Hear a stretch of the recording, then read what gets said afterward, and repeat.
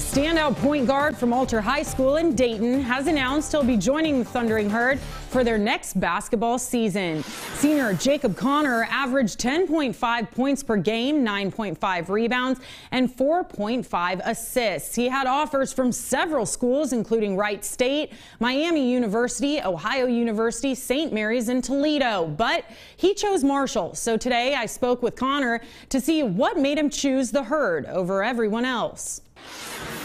Kind of just the visit itself was, it's what made me choose to go. I mean, I felt really at home, really felt comfortable on campus, and then all the people there are, former Marshall grads, and they're like, yeah, we wanted to come back and work for Marshall. And I was like, okay. I was like, so that's something that's, speaks for the university if everybody wants to come back and help out.